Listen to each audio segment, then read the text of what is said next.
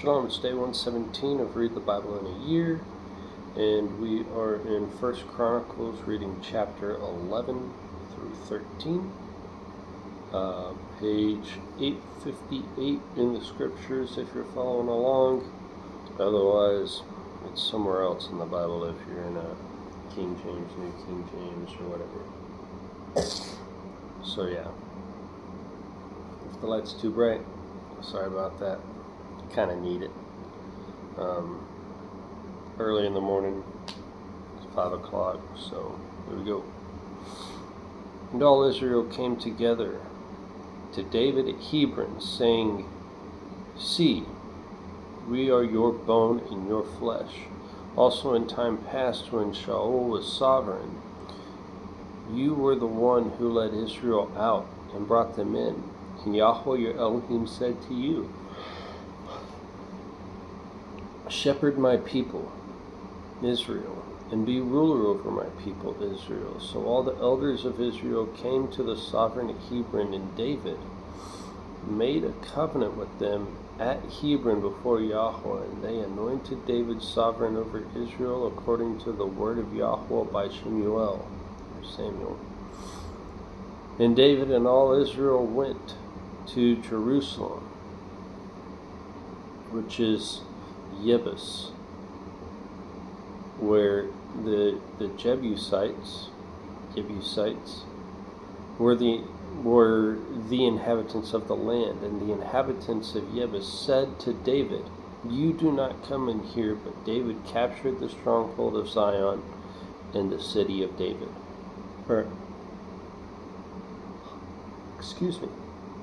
He captured the stronghold of Zion, the city of David. And David said, "Whoever strikes the Jebusites first becomes chief and commander." And Joab, son of Zeruiah, went up first and became chief. And David dwelt in the stronghold, so they called it the city of David. And he built the city around it, from Millo around about, and Joab revived the rest of the city. And David went on and became great, and Yahweh of hosts was with him.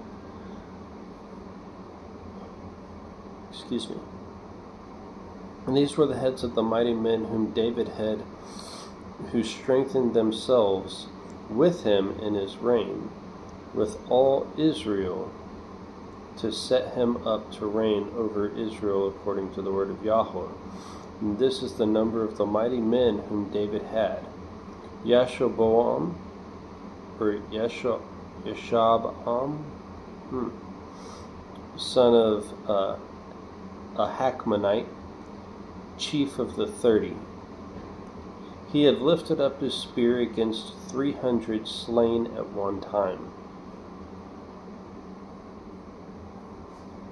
And after him was Eleazar, son of Dodo, the Ahohite, who was one of the three mighty men. He was with David at Hasdamim, and the Philistines were gathered there for the battle, and a portion of the field was filled with barley, and the people had fled before the Philistines. But they took their stand in the midst of that field and delivered it and struck the Philistines. Thus Yahweh saved them by a great deliverance. Goodness. You know what? Coffee's indicated.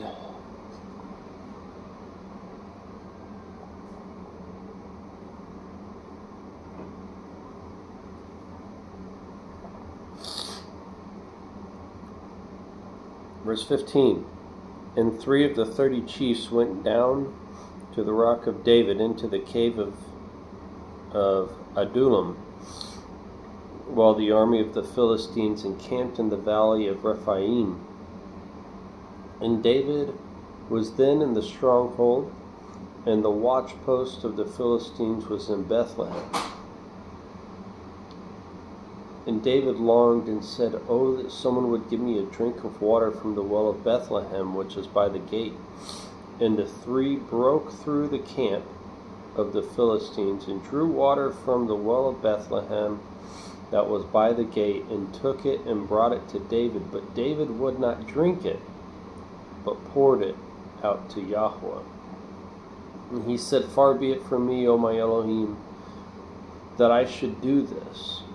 Should I drink the blood of these men who have risked their lives? For at the risk of their lives they brought it." And he would not drink it. This is what the three mighty men did. And Abishai, the brother of Joab, was the chief of another three. And he had lifted up his spear against 300 men who were slain, and won the name among the three. Won a name among the three. Of the three, he was more esteemed than the other two men, so he became their head. However, he did not come to the first three. Benaiah was the son of Jehoiada, the son of a brave man from Kabseel, who had done many deeds. He struck two lion-like Moabites. He also went down and struck a lion in the midst of a pit on a snowy day, and he struck a Mitzrite, a man of great height, 5 cubits tall,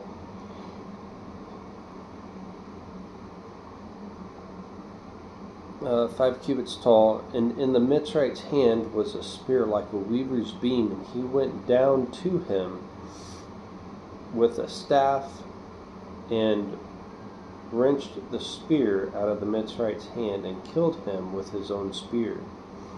This is what Benaiah, son of Jehoiada, did, and won a name among the three mighty men. See, he was more esteemed than the 30, but he did not come to the first three. And David set him over his court, and the mighty men of the armies were Asahel, the brother of Joab, Elhanan, son of Dodo of Bethlehem, Shemoth the Hararite, Heletz the Pelonite, Ira the son of Ikesh the Tekavite, Abiezer the Anathothite, Sibbecai the Hushathite, Eli the Ahohite, Maharai the Netophathite, Heled son of Baanah the Netophathite, Ethai son of Rabbi of Geba of the children of Benjamin, Benaiah the Pirathonite. I'm sorry, this is slow. I get it. Hurai of the Wadis of Geshan, Abiel the Arbathite, Asmaweth the Baharamite, Eliabah the Shaalbanite, the sons of Hashem the Gizonite, Jonathan of Shage the Hararite, Ahim, son of Sakar the Hararite, Eliphal, son of Hefer the Mecherathite, Ahiah the Pelonite, Hetzro the Carmelite, Naarari, son of Ezbai, Yoel, the brother of Nathan, Mebar, son of Hagri, Selek the Ammonite, Nahari the Berothite, the armor-bearer of Joab, son of Seruah. Okay, so Nahari the Berothite was the armor bearer of Joab. Ira, Yithrite, Gareb, and Gareb the Yithrite, Uriah the Hittite, Zabad son of Ahlai, Adina son of Shija Reubenite, the head of the Reubenites, and 30 with him, Hanan son of Ma'akah, and Jehoshaphat the Mithnite, Uzziah the Ashterathite, Shema and Yeiel, the sons of Hotham the Arorite, Yediael, son of Shimri, and Yoha his brother, the Titzite, Eliel, the Mahavite, and Yerubai, the Yerubai and Yoshaya, the sons of El-Naam, Yithma the Moabite, Eliel and Obed, and Yaasiel of Metzobayah. My goodness. It was so good up until all the names. Okay, chapter 12. Now these are they who came to David at Ziklag, while he was still hiding from Shaul, son of Kish, and they were among the mighty men helping the battle. Armed with bows, using both the right hand and the left, with stones, with arrows, with bows of the brothers of Shaul of Benjamin. The chief was Achiezer and Joash, the sons of Shemaah, the Gibbethite, and Yezael, and Pelet, the sons of Azmaveth, and Barakah, and Yehu, the Anathothite, and Yishmaiah. Oh my gosh, again, more. I can't do all these names. I don't want to do all these names. I'm going to skip down to verse 8. And some Gadites separated themselves to David at the stronghold in the wilderness, mighty, brave men, trained for battle, who could handle the shield and spear, whose faces were like the faces of the lions, whose faces were like faces of the faces of lions, who were as swift as gazelles on the mountains. Some of the Gadites separated themselves to David at the stronghold in the wilderness, mighty brave men who trained for battle, who could handle the shield and the spear, whose faces were like the faces of lions. I wonder what that means. Anyways, the reason why I say that is because, there was a previous verse that said, the individual fought 2 lion-like men. And when you think of the idea of like Greek mythology, you have like these mythical beings like the centaur, the minotaur, half horse, half man, half like the lower body of a bull, head of a bull, torso of a man, right? Stuff like that. And these were evil creatures, right? But Greek mythology in Greece is taught as factual history, like it actually happened. So it's very interesting, to say the least. So whenever you take a look at like the Nephilim and these beings, and then of course the Moabites being part of that Nephilim heritage, I suppose. So if they were like lion-like men, did they have features like lions is kind of the idea that I'm kind of getting across, where the Nephilim blood has been more or less diluted over time, but these features are still there. So, yeah, food for thought. Anyways, all right. Let's see. Verse 9. Ezer the chief, Obadiah the second, Eliab the third, Mishmanah the fourth, Jeremiah the fifth, Attai the sixth, Eliel the seventh, Yochanan the eighth, Elzabad the ninth, Yirmiyahu the 10th, Machbanai the 11th. These were from the sons of Gad, chiefs of the army. The least was over 100, the greatest was over 1,000. These were the ones who passed over the Jordan in the first new moon, when it was overflowing all its banks, and put to flight all those in the valleys to the east and to the west.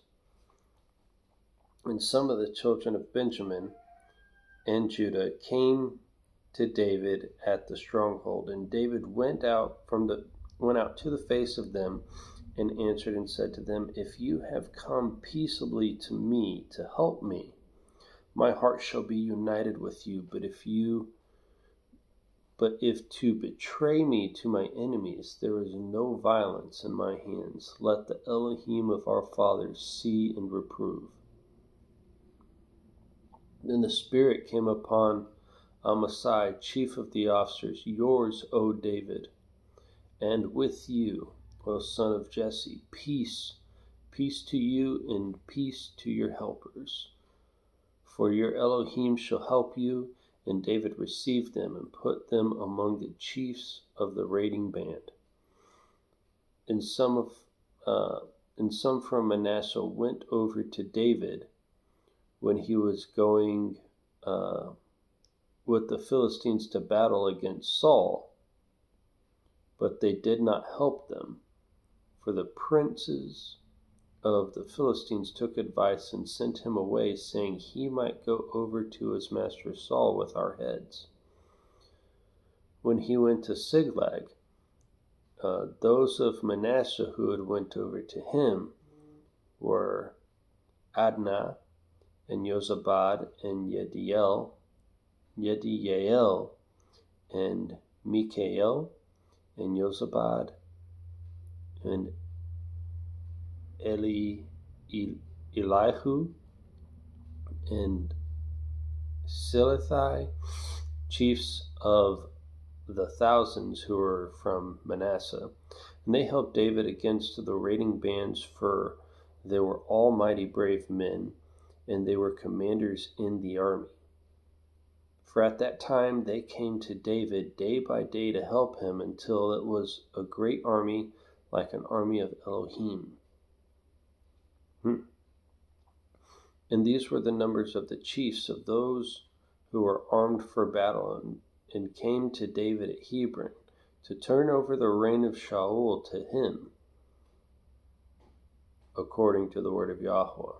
Of the children of Judah bearing shield and spear, 6,800 armed for battle. Of the children of Shimon, mighty brave men for the army, 7,100. Of the children of Levi, 4,600. And Jehoiada, the leader of the Aharonites,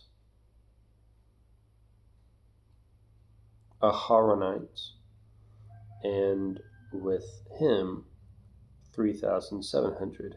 And Zadok, a young man, a mighty brave men from his father's house, 22 commanders, and the children of Benjamin, relatives of Shaul, 3,000. Until then, the greatest part of them guarded the charge of the house of Shaul, and the children of Ephraim, 20,800, mighty brave ones, men of name throughout their father's house. 20,800, just from the tribe of Ephraim. And the half-tribe of Manasseh, 18,000, who were designated by name to come and set up David to reign. Wow. Designated by name. They're like, hey, they were called out. Hey, you're going. Which meant something more than anything. And the children of Issachar, who had understanding of the times to know what Israel should do, their chiefs were 200, and all the brothers acted at their mouth. Of Zebulun, there were 50,000 going out to the army, arranging battle with all weapons of battle, giving support with undivided heart. So they were all in unison. They had one heart and one mind. That's good, especially for battle. And of Naphtali 1,000 commanders, and with them 37,000 with shield and spear. And of the Danites, arranging battle, 28,600. And of Asher, and of Asher going out to the army, arranging battle, 40,000. And of the Reubenites and the Gadites of the half tribe of Manasseh from beyond the Jordan, 120,000 armed for battle, with every kind of weapon of battle. All these men of battle, keeping rank, came to Hebron with a perfect heart to set up David to reign over all Israel. And all the rest of Israel were of one heart to set up David to reign. And they were there with David 3 days, eating and drinking, for their brothers had prepared for them. And also those who were near to them, from as far away as Issachar and Zebulun and Naphtali, were bringing food on donkeys and camels, on mules and cattle. Food of flour, cakes of figs, cakes of raisins, wine and oil, and cattle and sheep in great quantities, for there was joy in Israel. Chapter 13. And David consulted with the commanders of thousands and hundreds and every leader, and David said to all the assembly of Israel, if it seems good to you, and if it is of Yahweh our Elohim, let us send out to our brothers everywhere who are left in all the land of Israel, and with them to the priests and the Levites who are in their cities of their open lands, and let them be gathered to us, and let us bring the ark of our Elohim back to us, for we sought him not since the days of Shaul.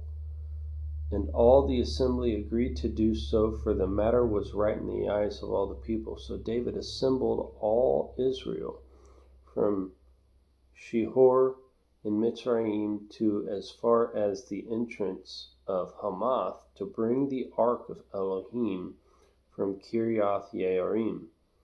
And David and all Israel went up to Baalah, to Kiriath Yearim of Judah, to bring up from there the ark of Elohim.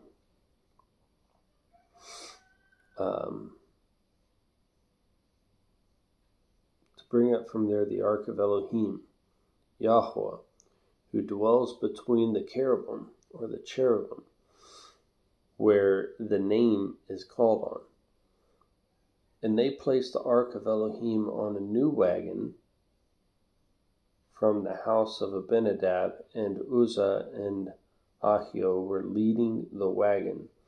And David and all Israel were playing before Elohim with all their might, and with songs, and with lyres, and with harps, and with tambourines, and with cymbals and trumpets.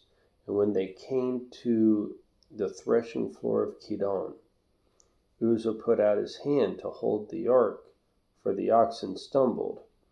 Then the wrath of Yahweh burned against Uzzah and struck him, because he did put his hand to the ark, and he died there before Elohim. And David was displeased because Yahweh had broken out against Uzzah. Therefore that place is called Peretz Uzzah until this day. And David was afraid of Elohim that day, saying, How shall I bring the ark of Elohim to me? So David did not take the ark with him to the city of David, but took it aside into the house of Obed-Edom the Gittite. And the ark of Elohim remained with the house of Obed-Edom in his house 3 new moons, and Yahweh blessed the house of Obed-Edom. Oh, that's what it says. And all that he had. Alright, guys. That's 11, 12, and 13. Yep. And tomorrow we'll read 14, 15, 16. Shalom.